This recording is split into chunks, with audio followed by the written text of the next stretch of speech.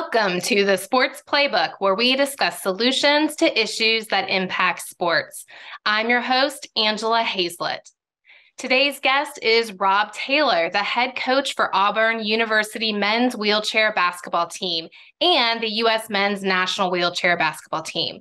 We are here to discuss wheelchair basketball, collegiate and national team competition. Let's get to it.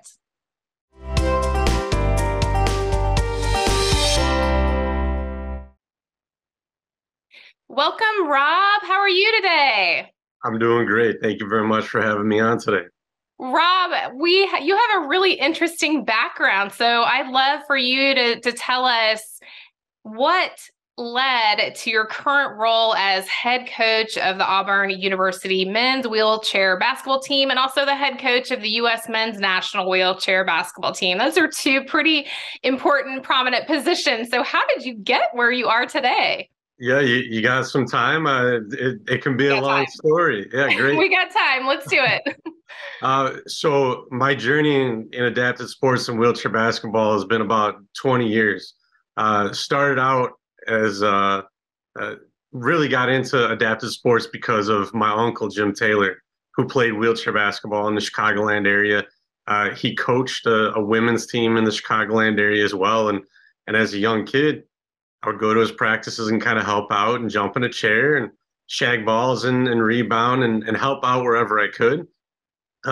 Then went to school at the University of Illinois and introduced myself to the head coach of the team there and got involved with that program there and slowly worked my way up from towel boy and water boy to assistant coach of both the men and the women's team that they had on campus there. Following graduation, this is where it kind of diverges into two different paths, one that leads to the U.S. team and one that leads to Auburn. So I'll go the Auburn path first. After graduating from the University of Illinois, moved out to Arizona and started working with a women's team, a women's wheelchair basketball team, the Phoenix Mercury. I coached them for a couple of years. My wife and I had started a family out there, and we wanted to move back to Chicago. So we moved back to Chicago, and I started coaching a juniors team or a high school team in the Chicagoland area, the Windy City Warriors. And then after coaching that team for a few years, the Auburn opportunity opened up and I was able to land the job here at Auburn. And this is where kind of the U.S. team plays into that. So while I was at the University of Illinois, I helped out with the U.S. women's Paralympic team and was kind of the stat boy for them and helped out and did a number of different tasks that were needed to help the team prepare for, at that time, it was the games in Athens in 2004. After the Athens game, an assistant coaching position became available. So I applied and was named assistant coach of the U.S. women in 2005 and served that role through the Beijing games in 2008 and was proud to be part of that team that won a gold medal with the women in Beijing. Following those games, there was a point where I took some time off away from the U.S. program and then came back as an assistant coach with the men and have been with the men since 2013. Served in an assistant coach role from 13 through the Tokyo Games. And again, very proud of the fact that we won a gold medal in Rio with the men in 2016, and then followed that up with another gold in Tokyo last year in the postponed 2020 Games. And it was through my involvement with the U.S. team that Auburn found out about me. And actually, it was a teammate of my uncle's from college that had let Auburn know that I was an up-and-coming coach or a coach that was interested in getting back into the college ranks. And that's how those paths kind of converged again. So I've been here at Auburn now we're in the middle of my 7th season. And also along the way, after this past year, the head coach from the U.S. team decided to step down, and I got promoted to the head coach of the U.S. team. So right now it's balancing two different teams, which fortunately happened in two different parts of the year. Although with COVID, it has kind of put a wrench in the U.S. team in terms of when we qualify and when we play. So there's a little bit of overlap right now. But it's been a long journey, taking me a number of different places, taking me all around the world. And I'm excited to be here at Auburn and excited to lead the national team as well. Great. It sounds like a lot of timing and opportunity that all stems from your involvement with your uncle and the start that you got in the sport. So no longer in Chicago, but No longer. no longer in Chicago, but in Auburn. Let's talk a little bit about your role. So, the U.S. men's national team position led to your opportunity at Auburn University. You've been there since 2016. You were the first coach in the program's history.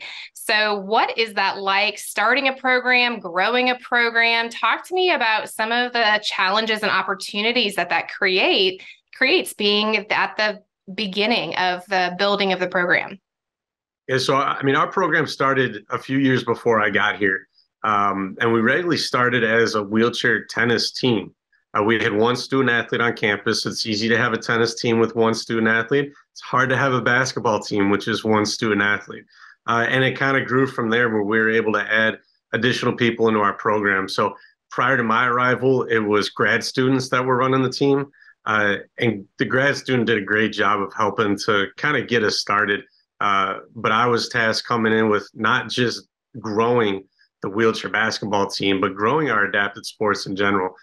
So really the biggest challenges or some of the biggest challenges that we have with starting a program or even starting a new program is educating people about adapted sports. It's a little different than the able-bodied running game that people are used to. So it's the education piece and helping people understand that our student athletes are just as competitive as our able-bodied counterparts. And then it's working on the exposure as well to make sure that more people across campus know about our student athletes, about our sport, and partnering with them to help us grow and push the outreach part of our program, and really getting the powers that be to come out to a tournament to check us out, whether that is advisors, provosts, presidents, people of power within the university that can help us with that change are the ones that we'd love to get out to the game. And we've been fortunate to have some great support from our university. We've had some great support from our athletic department. I know my counterpart on the men's team, Bruce Pearl, has come out and supported our team. So for us, that was our challenge at the beginning, and it's still a challenge today. I would love to be able to sell out the Beardy's Memorial Coliseum. And by sell out, I mean our games are free. So anyone can come to our game for free. Our facility sits about 12 to 13,000 seats. If we can get 500 people at a game, that's huge for us. But that's where the outreach and the exposure piece really helps with that. And the more we can get the students here at Auburn to buy into it, the more we can get the families in the Auburn area to come out to the games, the better it'll be for our student athletes to play in front of a large fan base, but also helps with exposure to our sport. Because who knows, you may have someone in your family or you may know someone whose neighbor has a kid with a disability, that this is a great avenue for them to get started in their adapted sports. You've talked about a lot of great details and maybe opportunities to get some key individuals in to promote the sports, as well as growing the fan base a little bit further. I would imagine being a Paralympic sport, that's probably helped provide some kind of education into the competitive nature of wheelchair basketball, but you emphasize that maybe it's still a little bit of a challenge. So what steps are you taking to help with that education to make sure that Auburn community at large understands that this is a great sport to watch? Yeah, I think it helps that aside from my position here, that I also coach the national team. And we can use that to help push and promote our team. But more important than that is we currently have 5 athletes, student athletes within our program that are also part of the U.S. national team pool of athletes. We had 3 or 4 of them that were part of the under 23 national team that just competed this past year. At their zone qualifier, they won a gold medal. At World Championships, they fell short of medaling. And then we do have one of our athletes that was with the U.S. senior team this past year down in Brazil, where we won a gold medal down there. And I think it's important to have those athletes help with the education piece as well. Across campus, students get things done. Students are the ones that are seen more so than the coaches and the faculty. So having 5 student athletes have success on a national team level and be part of the national team pool really helps when it goes to talking to different people across campus. It's one thing to talk about my history with the national team, the success that I've had with the national team, but it means so much more when it's your student athletes that have a gold medal where, hanging around their neck, and they can speak to their experience, and we can show back to the Auburn family how much it means for the Auburn students to have that experience on the national level. Let's talk about the opportunities and challenges that arise from you straddling coaching positions with Auburn and the national team. Oh, what do you mean challenges? It's easy to keep all the different balls in the air at the same time. I mean, you're coaching 5 of these athletes, right? In both spaces. So yeah, so I mean, really the challenges come down to is really time management and making sure that when I have to be focused on Auburn and the Auburn team and preparing for tournaments, that's solely my focus. But at the same time, currently there's stuff going on with the national team as well that we're dealing with, the budget for this next year and figuring out tryouts and training camps. And this next year, we have 2 major tournaments for the national team. One of them, which will take place in November, which is the middle of the Auburn season. So how do we balance tournaments for the Auburn team if I'm going to be out of the country? I'm very fortunate that I've got a great staff that works with me and can cover for me when I'm out of town. But really, it's trying to balance all those things at once. Never mind the fact that you try to balance being a husband, a father of 2 young boys that are involved in their own sports.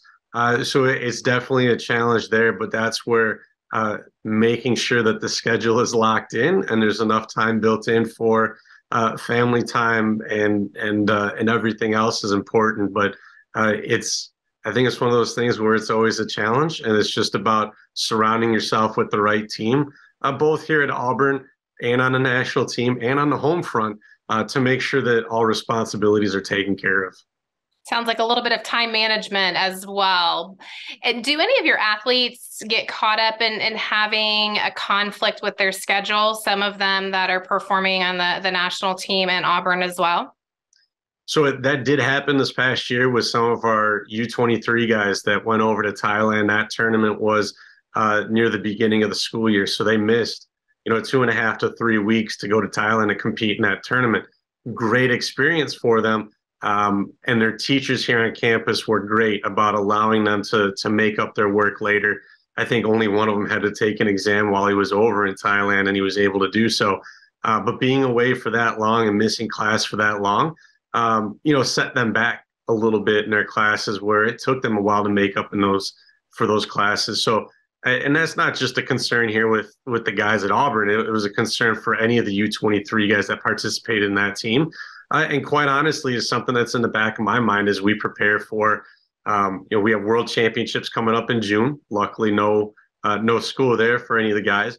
But November is the Pan America Games down in Santiago, Chile. So that's definitely a concern when it comes to selecting that team and making sure that if we do select any current collegiate student athletes, that they have clear communication with their advisors, with their professors, with their grad assistants, to make sure that they are able to miss the amount of time that is going to be required to participate on the national team. If not, the other option for them is they may have to look at taking the semester off from school.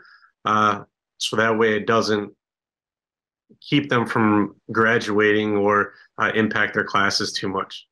Yeah, absolutely. And I mean, the time piece is challenging for any student athlete, the traveling and the time away from the classroom.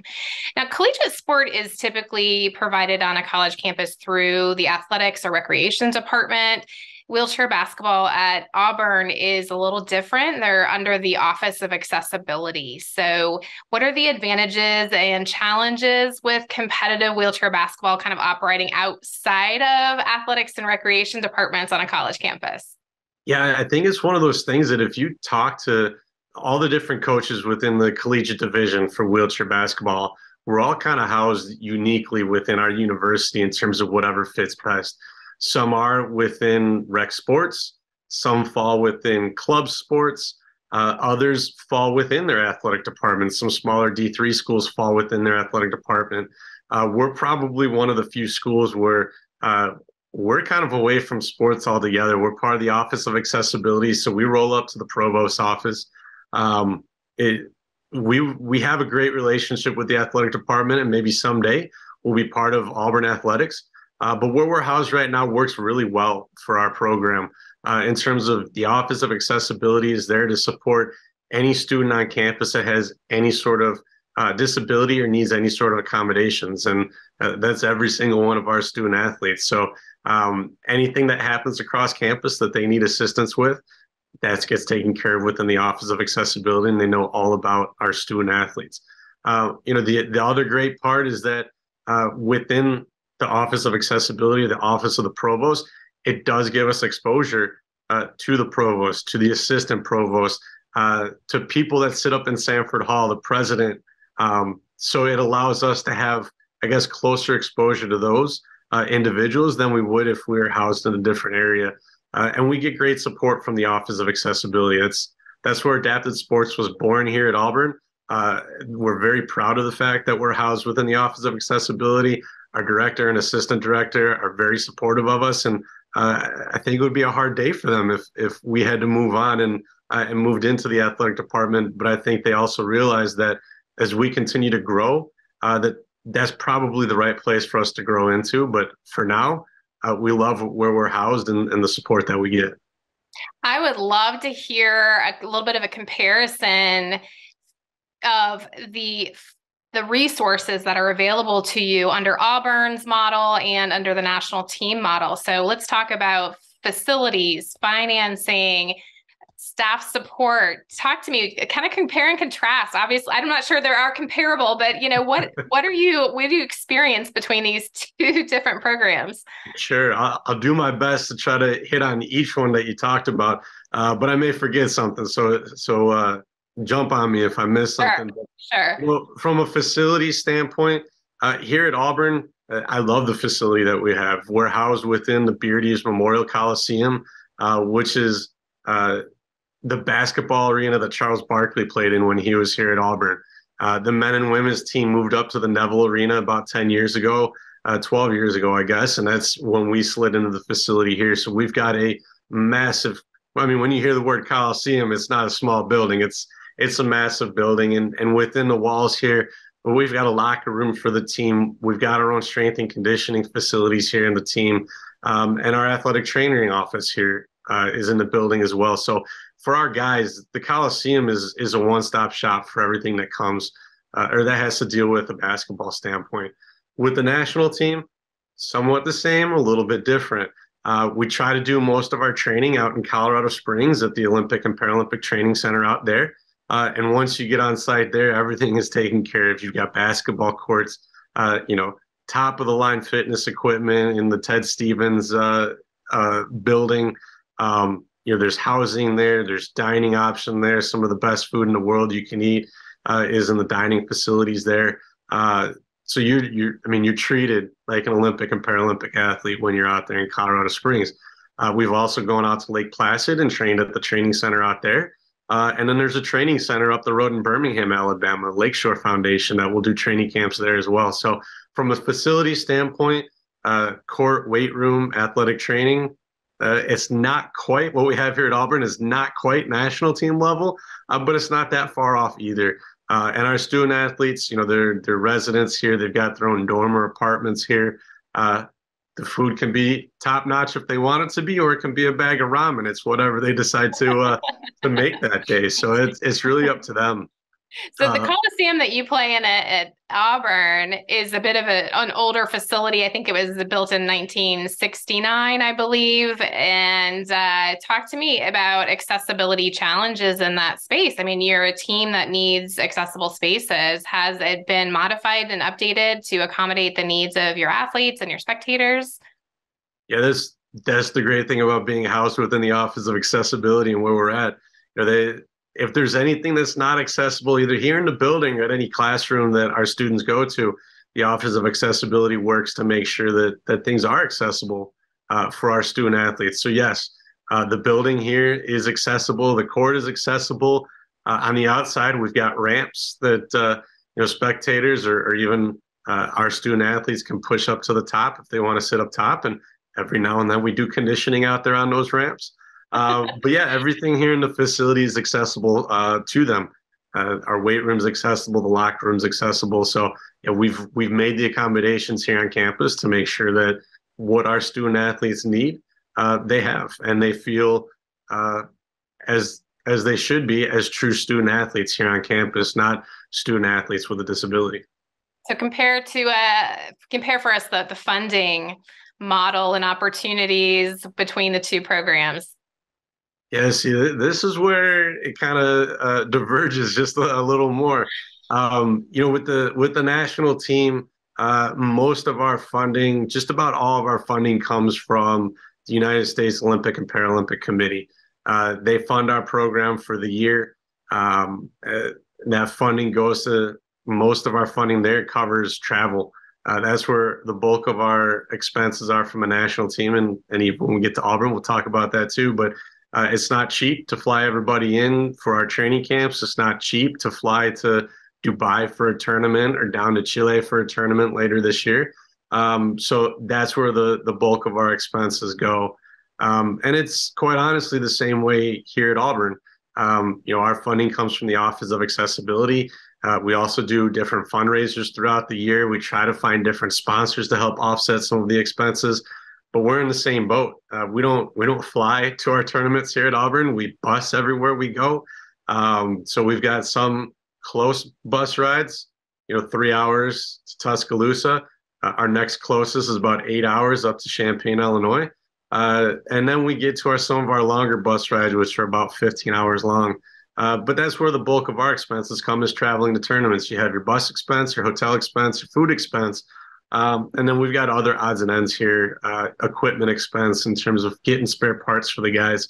So, the budgets are a little different, a little bigger from a national team standpoint, but we've got the opportunity here at Auburn to raise additional funds through fundraising, through sponsors to try to, I guess, close the gap between us and the national team.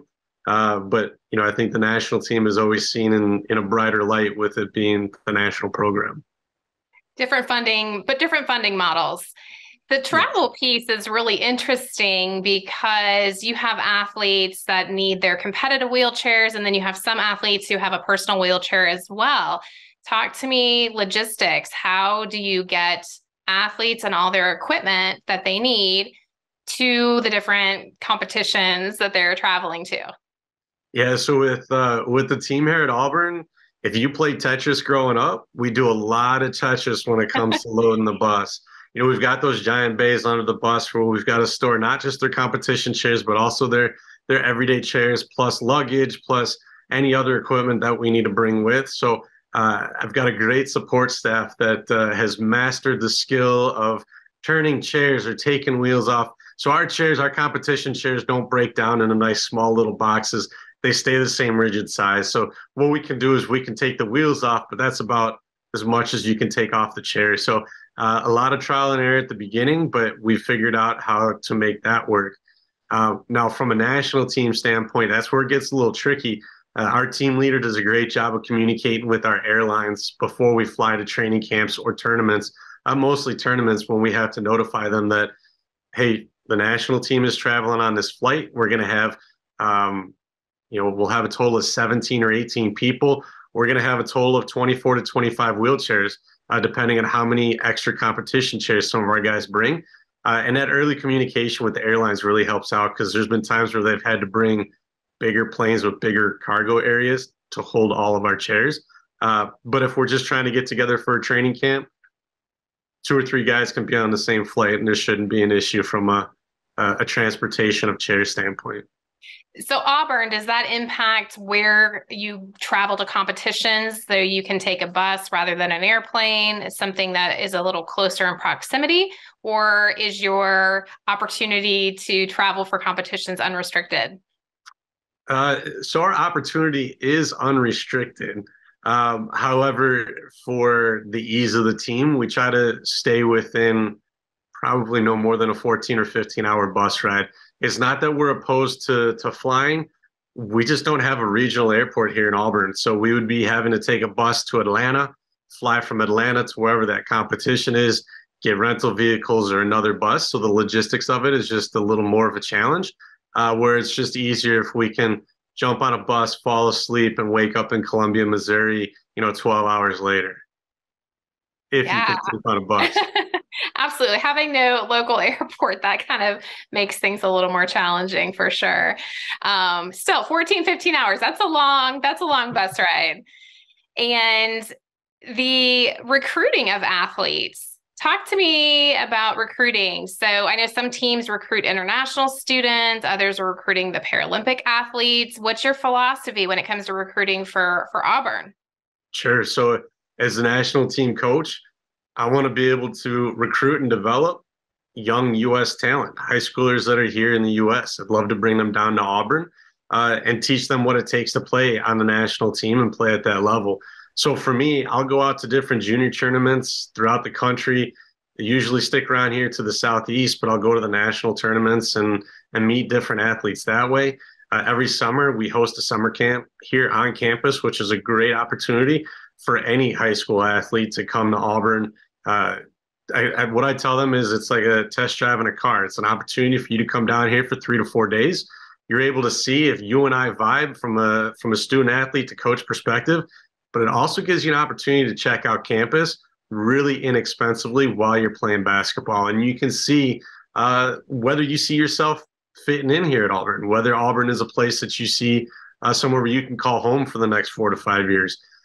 So that's kind of one way that recruiting happens. But also we have kids from across the country that reach out to us throughout the year expressing interest and want to know more information about Auburn or more information about our summer camps. And that's how we begin to develop relationships with those kids as well.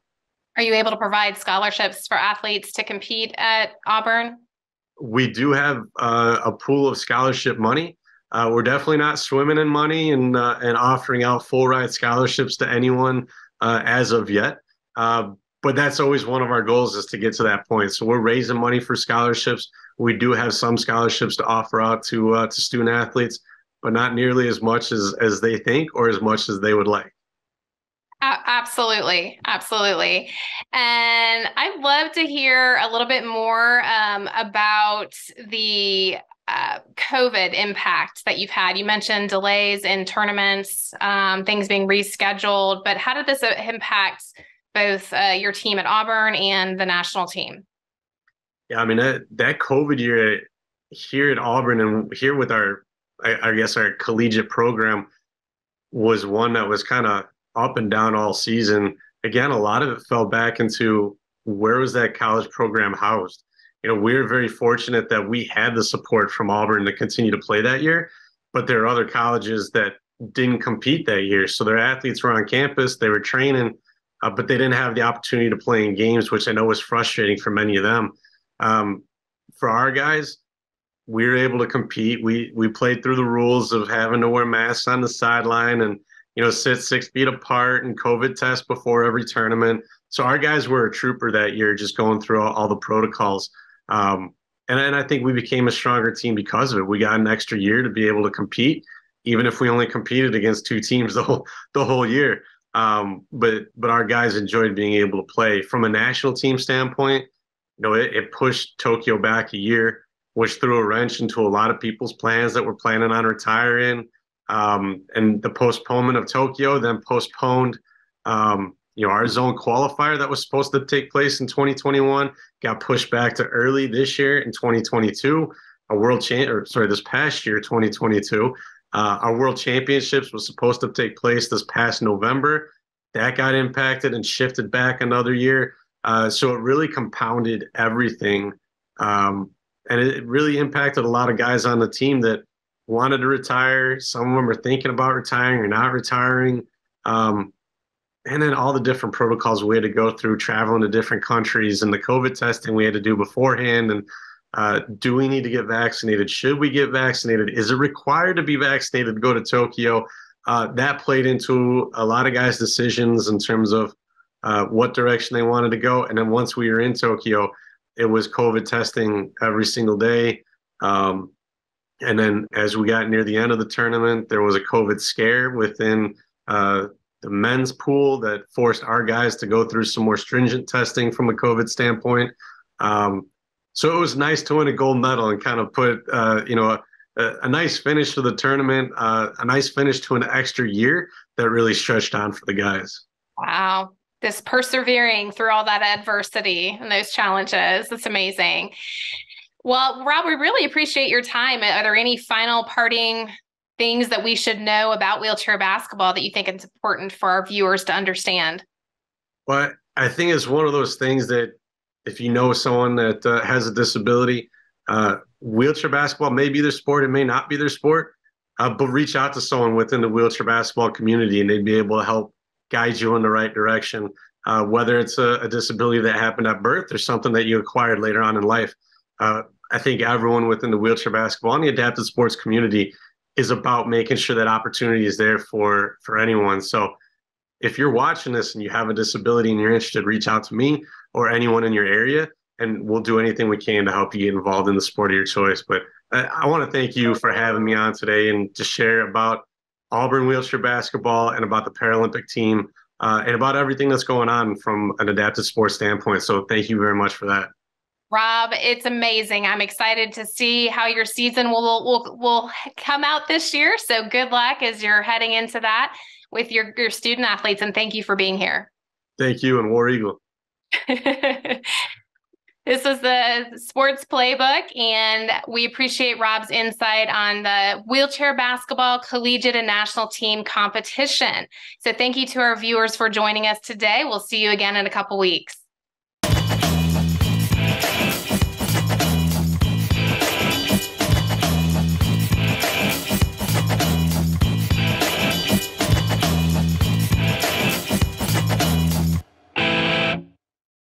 Thank you so much for watching ThinkTech Hawaii.